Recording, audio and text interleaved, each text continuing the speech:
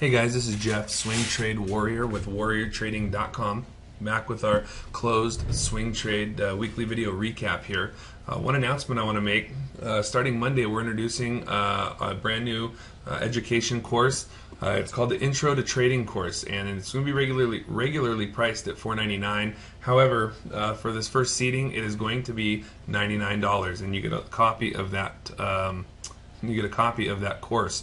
What it is, it's our Intro to Trading series. So as trading educators, we get a lot of questions that we find are repetitive across the community from people who are looking to start trading. And this is fine. These are normal questions, people doing their due diligence and their research, trying to get these things answered. So this is a 3-day long course that's going to cover about 10 chapters of all the things a new trader is going to need to go from reading about trading and watching CNBC to being able to open a broker, set up their account, and learn how to start understanding the fundamentals of trading and some of the basic techniques and indicators and things that you're going to need to know when you're getting off the ground. We also talk about paper trading, risk management, and basically anything that a new trader is going to want or need to know to get their start in this industry. So if that's something you're interested in, I encourage everybody to sign up. I'll put a link down in the description, or you can go to warriortrading.com and click on this picture, and you'll see this on our website. And book your spot now. The classes are going to run after the market closes until all questions are answered. So if you ever had any questions about trading, now will be the time, or that will be the time to ask. Ross and myself will be there. We'll talk about day trading, swing trading, and everything you need to know to get off the ground and get started. There's a lot of confusing information, conflicting information, and it can be very convoluted industry to begin in. So we're going to help you, and we encourage you to take a look at that. Okay, having said that, let's get into the swings for this week. Okay, this week was a slow week for me as far as swing trades go. I was out of town the middle of the week. I went to the U.S. Senior Open, and I took my dad for a belated Father's Day gift to go watch his hero golfers, and we had a really good time. If you've never been to a major golfing event, I would recommend checking that out at least once in your life. It's a pretty cool opportunity, and you definitely get up close and personal. You get to meet some interesting people, and if you like golf, it's an incredible experience. But I was able to manage to trade some this week, and so we'll talk about the trades that we did take. The first one was on SEED, S-E-E-D. It was alerted to us on the scanner on June 22nd. And they put in a high relative volume, move up, blasting through this 20 moving average after the sell-off from the last big run. So it's starting to reverse its course. We're looking for a trend continuation and a breakout with candle over candle confirmation.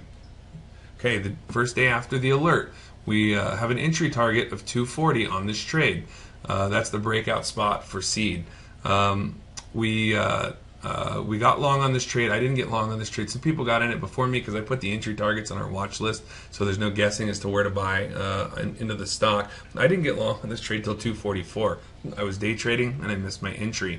No big deal. We got in at 244. The breakout is underway, and it shot up to 259 intraday.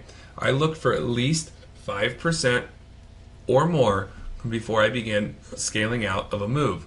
I had my order set up to sell this, a portion of this, just over 260. It never made it that day. No big deal.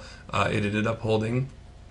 At 250, just under 250 at the close. So it was over our entry price. The next day, unfortunately, it popped up a little bit, but it could not hang, and it came down. And because we use good risk management techniques by adjusting our stop after the first day of the trade to the low of day of the day that we get in the trade, we ended up exiting on this trade. I had 5,000 shares, and I only took a $300 loss. This is a very small loss.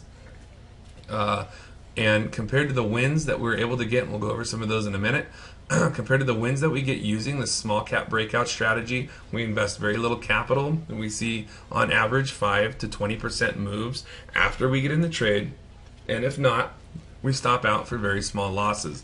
This has been a very popular strategy, and we've had a 70 to 75% win rate so far in the 2 months that I've been using it live. And I've been paper trading this on my own for months, back testing the strategy, and finally got it to a point where It is now profitable and reliable, and I have established the rules and the structure for the risk management. And I just covered this in my swing trade class today with my students. We taught them the strategy, I gave them the scanners, and now they're able to go out on their own and replicate these kinds of trades. So let's talk about one that we took this week that was a winner. Caught the alert on SYMX on June 23rd. There was this high relative volume, moved to the upside. It was breaking this 20 moving average. Our long entry is over the high of the previous day. So we get the alert next day. We get a long entry here over 142. Our entry is 143 once we break this previous high. The stock runs from our entry, it breaks out and moves up to a high of 158 intraday. On a $1 stock, it does not take very many pennies to get your 5 to 10% in profits. We scaled out some on this trade at 5% at 153 or 152. We scaled out another 5% at 157, 158, and we realized just about 7% intraday on this move. We move our stop to break even once we take profits, because we don't need to let the trade come against us and take a loss once we're profitable on it. That would be silly. The next day, the trade pops up and get candle over candle continuation of the breakout. We're looking for 5 to 20% moves over 3 to 5 days. This thing popped up to $1.68. It's now 20. What is this? It's 27, 25, 24, 25 cents over our entry on a $1 stock. That's just about 25% top to bottom. That's a pretty big move. We scaled out. It ended up coming down, not holding the high of day like it did previously, but we don't care because we're already up 10% on the trade. Put our stop at low of day. The next day it opens up, sells off. We get stopped out for it's a profit stop of about 10 cents, and we're winners. We're out of the trade. We don't care what happens now. We locked in our profits on this quick 2-3 day breakout here. RFP was another trade this week. We got the alert on this trade on yesterday, the 25th. Today, the 26th, we were looking for a long entry over the previous high of day. We get a high relative volume move up with 4% to the upside. We buy this trade. The long trigger on this trade is 1160. This trade popped up pretty quickly during open range. I didn't get filled till 1166, but we'll look at the 5-minute chart so you can see the price action as this thing opened up. It opened up at 1164. Remember, our entry target is 1160. I have a general rule where I do not like to take trades before the 15-minute open range has been established. It's just too volatile and too light in volume. So I watched what this thing did here over the first, these are 5-minute candles, this is a 5-minute chart. So the first 5, 10, 15, 20 minutes is trading under our entry price. After 20 minutes, the 25th minute, now we're starting to get some volume. We're starting to gain some traction. This makes a red to green move here. We buy at 66, and this thing shoots up all the way to a high of 1206 on the day. It's a 40-cent move intraday. We realized $1,200 in profit on this trade, and it never came against us once by buying the proper entry spot, which is over the previous high of day, and waiting for that open range to be established. This was a nice intraday winner. Unfortunately, we are paying ourselves along the way, scaling in and out of these trades, and because we're doing that, we were able to lock up 1,200. If we were just holding this blindly, this thing ended up turning into a doji today, so it gave up all its gains at the end of the day. But we don't care because we were already out of the trade for a huge profit. So this was a quick intraday winner. This is the kind of trades that we seek to replicate day after day after day. We're looking for 5 to 10% or 5 to 20% over 3 to 5 days. If we only get 5%, we only get 5%. But if you ask any trader, they'll tell you if they could have a 5% winner every single day of their trading career, they would be very, very, very, very happy with that result.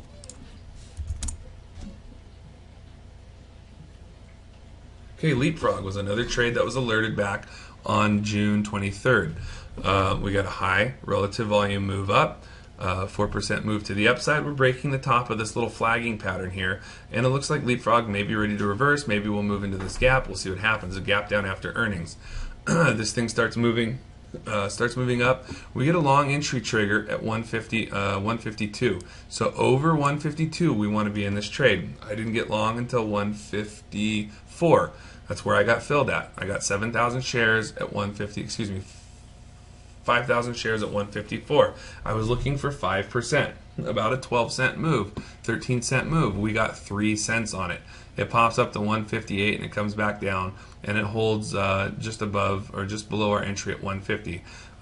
My stop then becomes the second day of the trade. My stop then becomes the previous trade's low of day. So now if 150 breaks, I'm out of this trade at 149.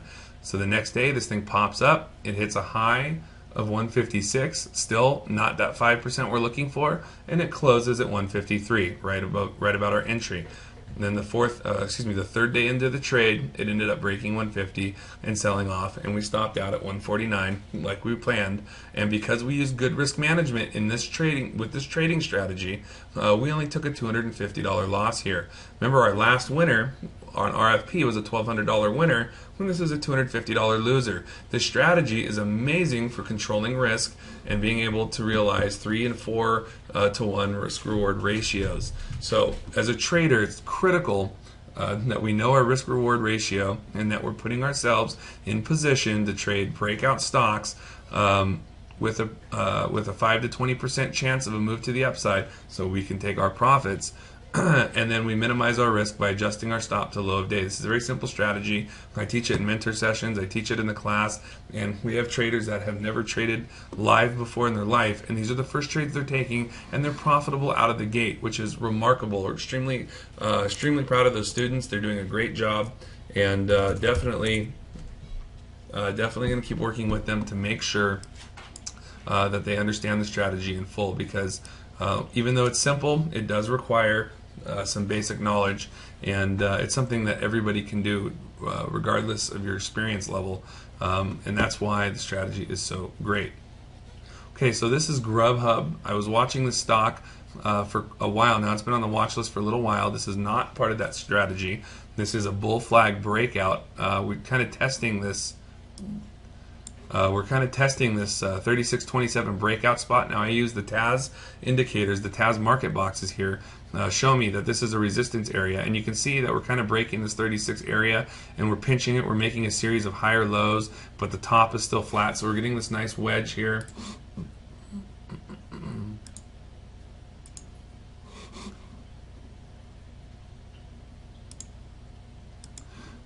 So you can see we're kind of making this nice wedge here, and we're squeezing the top in this resistance area, and we're looking for a breakout over the top of that resistance line for a move to the upside. So here's the problem. I broke one of my own rules, which, yes, even though I've been trading for as long as I have, 10 years, I still make mistakes. And my mistake today was trading inside the open range. I'll put up a 5-minute chart of Grub. The first 5-minute candle, well, first of all, excuse me, this stock gapped up about 25-30 cents from the close on Thursday. So I said, okay, it's going to gap and it's going to run. It's going to finally test that resistance area, and it's going to break out. It popped up over 36.27. I got long at 36.31. And you can see that was the last time it stayed at that price level. After that, it instantly came down against me, and this thing tanked the rest of the day, hitting a low of about 34.01 or so. Just instantly moved against us. I did stop out on this trade for a $430 loss at 35.45. And I took my lumps on that one, broke my rule. I traded inside that first 5-minute candle when the market is most volatile, instead of waiting for the open range to be established. Had I done that, after the first 15 minutes, I would have said this thing is already down to 35.80. It's nowhere near the breakout spot. Not interested in it, and it would have kept myself out of a losing trade. But I got excited because I saw the gap up. I saw that awesome pattern on the daily chart that looked like it was going to squeeze the top and break out. But unfortunately, we never got that move to the upside. Like I said, it ended up tanking all day, but we bailed on the trade for a small loss. So overall, another profitable week. We're doing really well with that small cap strategy I mentioned. Really excited to see how it performs throughout the summer. We have about a 75% win rate on it right now. So that means just about 7 out of every 10 trades is a winner, where we get at least 5% of the move. You can watch some of the videos from the last couple weeks where we got well over 20 and 30% moves to the upside. Again, I want to remind everybody that we have the Intro to Trading course. If you're a new trader and you're looking to get started and you don't have a ton of capital and you want to get your questions answered by professional traders in a one-on-one setting, you can go to our website. We'll put the link down at the bottom and sign up for that Intro to Trading course. This will be the first time we run it, and we're expecting a pretty good turnout. So if you have any questions about that before signing up, email me, jeff@warriortrading.com, or you can hit me up on Skype. I accept everybody's Skype request, unless you're spam, and I will be more than happy to talk with you guys. I'll be here all weekend working, so if you guys have any questions, please do let me know. Once again, thanks everybody for listening, and we'll be back next Friday with our next recap. Have a good weekend.